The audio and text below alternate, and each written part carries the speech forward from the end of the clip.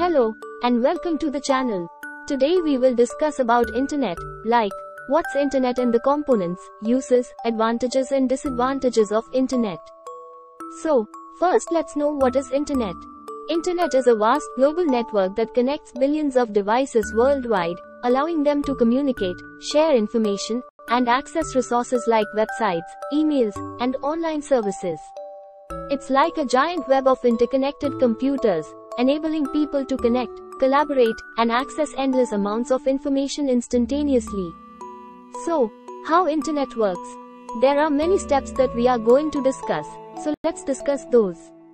First, devices connect. So, your computer, phone, or other devices connect to the internet through an internet service provider, ISP, usually via Wi-Fi or an Ethernet cable.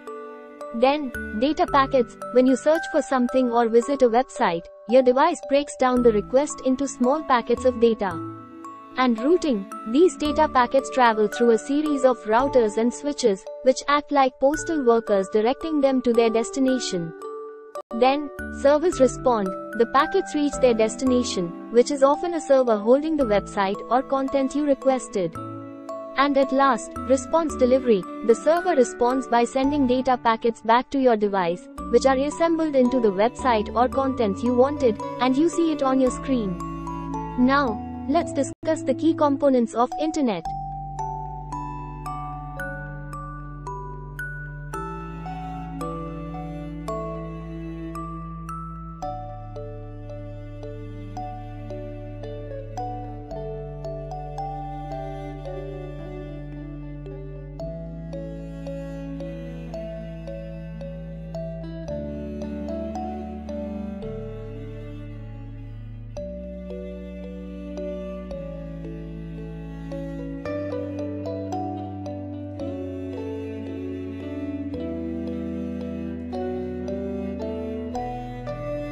The components are servers, routers, IP addresses, ISP, browser, URLs, data packets, DNS, protocols, modems.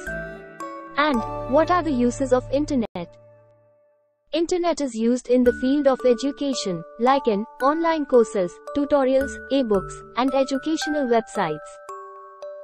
And in entertainment, streaming services, online gaming, social media, and digital content platforms, internet is used. It is used in e-commerce, banking, and finance, like online banking, mobile payment apps, etc. It is immensely used in healthcare sector and in social networking. Now, let's discuss the advantages of internet.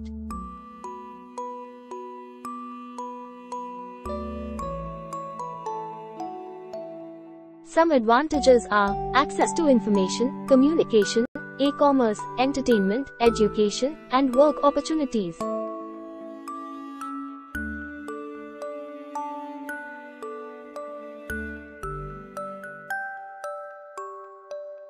And some disadvantages are privacy concerns, addiction and dependency, cyberbullying and online harassment, distraction and procrastination, health risks, and wastage of time.